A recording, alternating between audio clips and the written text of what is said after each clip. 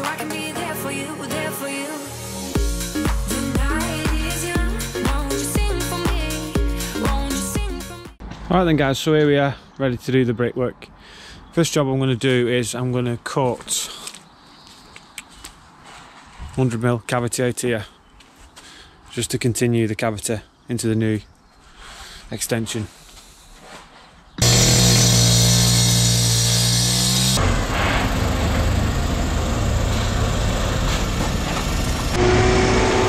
So we've got to get all the materials over the garden.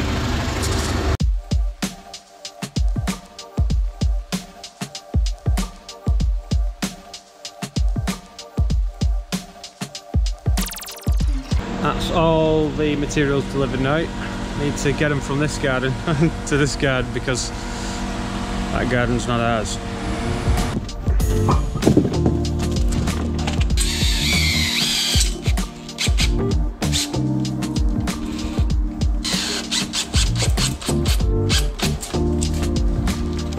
That's going nowhere.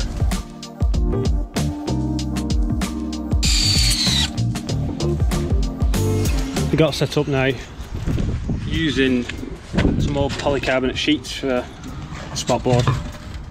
Do the job because they won't soak any water out of the mortar, so it's hot enough, so yeah.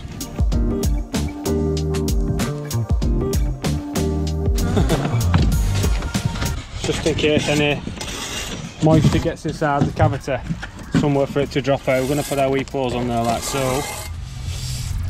Got a damp course underneath.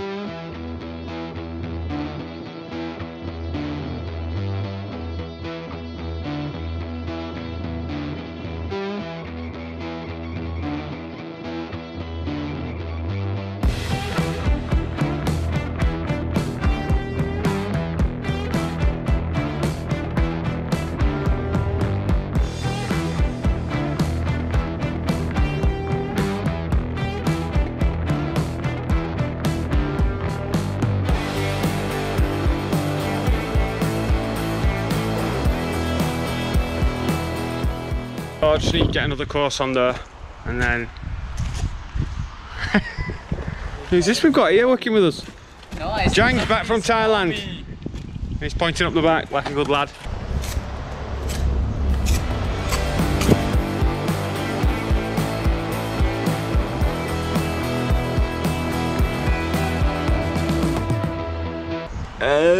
Oh, we're good. We're good. I mean, you keep it gauged and you're going to be level, aren't you? As long as your footing's level.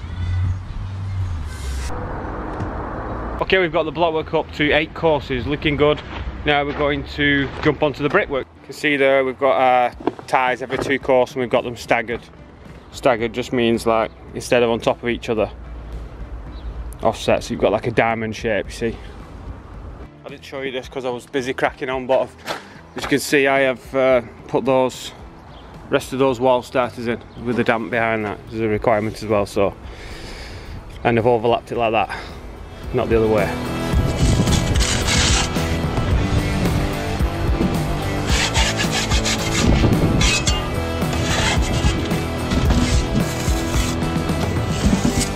Bed is damp again, isn't it? What's that we?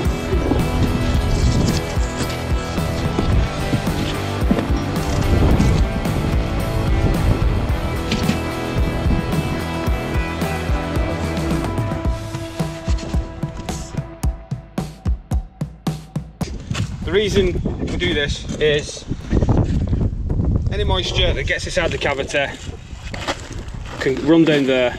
Alright, and then we're going to put these wheat vents in our joints. Alright.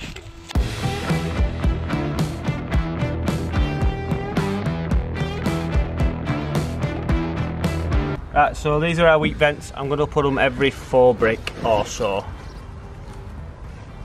Alright, that just goes in there, dry, and then your next brick goes up to it. You know what I mean? Here's the next brick, okay? That just goes dry to it, okay? So,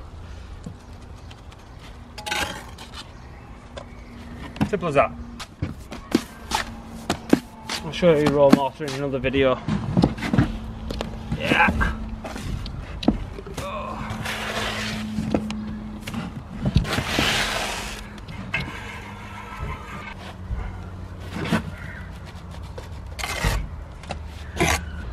Once you get past this, we'll be okay.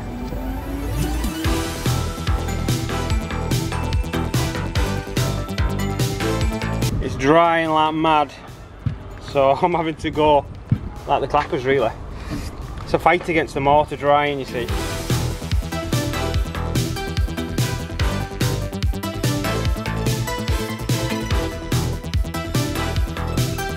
Okay, so we've got it up 5 courses. 5 courses, slow progress, so hot, and we've got a dilemma because we don't need to finish it, so I'm going to get the customer round. So I've jointed that half and I've raked that half out. What do you reckon? I was just thinking this could possibly make my life easier because of the heat. If I was doing this I'd have to stop and joint nearly every course, which would be a nightmare, and I'd probably be here an extra 3 days or something.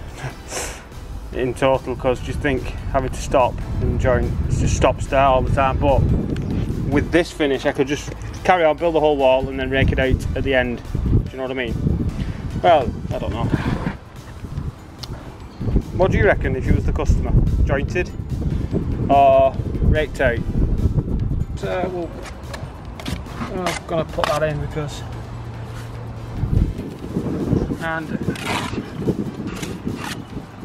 got to make do the best we can with these bricks, haven't we? Yeah. Okay. No, down in there and then wiggle. Yeah, that's it. Yeah, you've got the job. Lee's got the job as well.